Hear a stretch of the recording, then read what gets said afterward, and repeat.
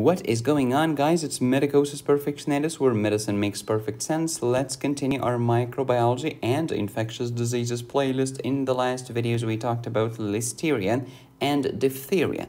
Today, let's talk about Clostridia, which include 4 famous and clinically significant Clostridia. You have Clostridium tetani, you have Clostridium botulinum, you have Clostridium perfringens, and Clostridium difficile. Clostridium tetani causes tetanus, Clostridium botulinum causes botulism, Clostridium perfringens causes myonecrosis and gas gangrene, and the ugly, difficult Clostridium difficile causes pseudomembranous colitis, which could be complicated with toxic megacolon. Now, let's get started. This is my microbiology and infectious diseases playlist. Please watch these videos in order. Clostridia are gram-positive rods. Are they spore-forming? Yes, they are. Are they aerobic or anaerobic? Mostly anaerobic, mostly strictly anaerobic. They only live and survive and multiply in the lack of oxygen. Are they motile or immotile? Well, it depends. Mostly they are motile, such as Clostridium tetani, Clostridium botulinum, and Clostridium difficile. Only one is non-motile, which is Clostridium perfringens. Only one that you should care about. But of course, there are gazillion other Clostridia. So again, they are gram-positive rods. They are spore-forming. They are strictly anaerobic, mostly motile, but only one is non-motile. Clostridium tetani causes tetanus. Tetanus has a toxin known as tetanus toxin or tetanospasmin. It causes spasms because it inhibits the inhibitory GABA. When you inhibit the inhibitory, you become excitatory, i.e. more spasticity, spastic paralysis, spasm, tetanospasmin. Clostridium botulinum is the opposite. It causes flaccid paralysis. How come? It inhibits the release of acetylcholine from the presynaptic neuron. When you have no acetylcholine, you have no action potential at the postsynaptic muscle or motor end plate, and you will have flaccid paralysis, i.e. no spasms, no contraction. Clostridium difficile causes pseudomembranous colitis, the famous AB toxin. Toxin A is enterotoxin, toxin B is cytotoxin. As for Clostridium perfringens, it's the classic story of a soldier hitting another soldier with a sword. The victim fell on the ground. His wound got contaminated with the soil. Since Clostridia live in the soil, they are ubiquitous in the soil, Clostridium perfringens went from the soil to his open wound, causing myonecrosis and gas gangrene. This requires too much oxygen to try to manage it, to the point of putting the patient in a hyperbaric oxygen chamber. Why would you do that? Because the bacteria is anaerobic, doofus.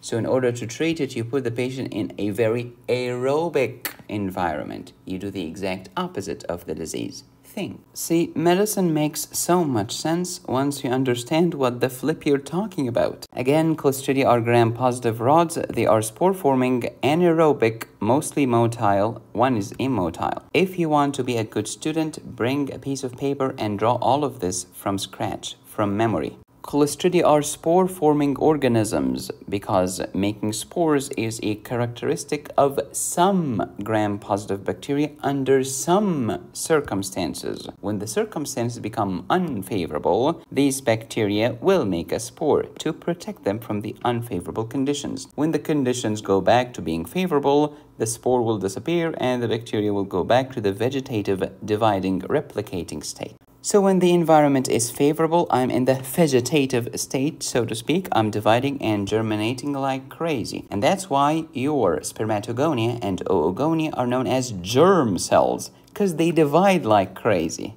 Huh, it makes sense. But these bacteria, during unfavorable conditions, when there is no food around, no nutrition, the bacteria will surround itself by a spore, known as endospore.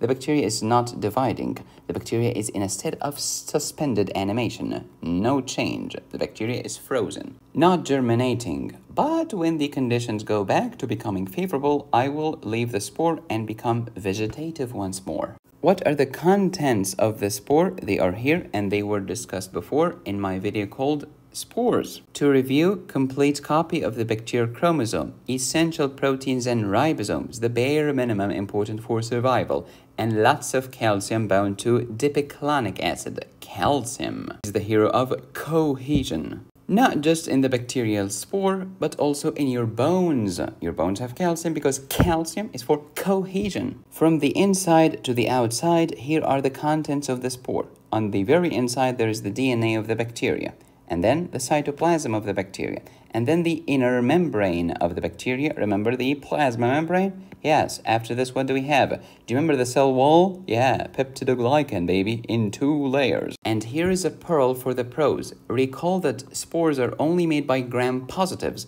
and gram-positives have a thick peptidoglycan wall. That's why they are 2 layers. It was thick to begin with, followed by an outer protein coat made of keratin, which is very strong. Look at your nails and hair. Why are they strong?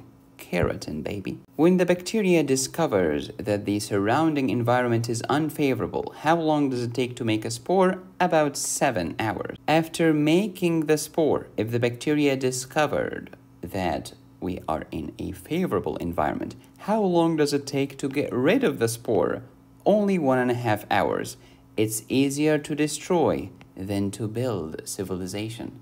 That was deep as the bacterial DNA that's buried deep inside the spore. So all of this was the structure of the spore. Tell me about the function of the spore. It protects the bacterial DNA from heat, chemicals, and enzymes. Clinically speaking, it helps doctors identify the bacteria, because when you look in the lab and you find a spore, you can bet their rent money these are only some type of gram-positive. It cannot be gram-negative because only some gram-positives are capable of making a spore. So it helps us identify the organism of concern. What's the classic definition of Clostridia?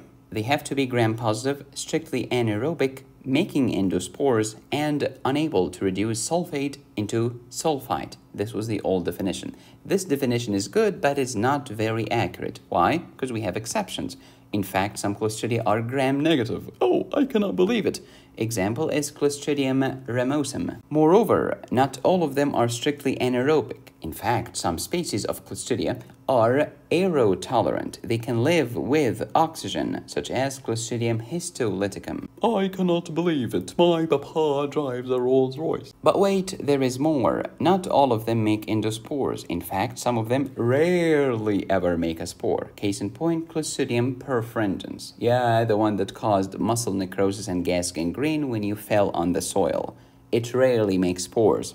Why are Clostridia such a big deal to human beings? Because they can lead to pathology. Why is it easy for them to cause pathology to humans? Thanks to their endospores, thanks to being anaerobic, i.e. capable of surviving even when oxygen is absent. And they can produce toxins. Case in point, tetanus toxin, botulinum toxin, etc. Clostridia are ubiquitous. They are everywhere around you, in water, sewage, and soil. They are part of your normal flora, especially in your gut. Mostly harmless saprophytes, but they can turn against you. What the flip does saprophyte mean? Sapro means dead, and phyte means plant, because saprophyte is an organism that lives upon dead, decaying organisms, such as dead plants. This is equivalent to the word necroparasite, which is something that lives on parasites, on dead cells. Here are the clinically relevant Clostridia that we'll discuss in the next videos, so please pause and review. If you like this video, you will enjoy my antibiotics course at medicosisperfectionalis.com to teach you about antibacterials, antifungals, antivirals, and antiparasitic medications. I also have a surgery high yields course and an emergency medicine high yields course on my website. Thank you for watching. Please subscribe, hit the bell, and click on the join button. You can support me here or here. Go to my website to download my courses. Be safe, stay happy, study hard. This is Medicosis Perfectionalis, where medicine makes perfect sense.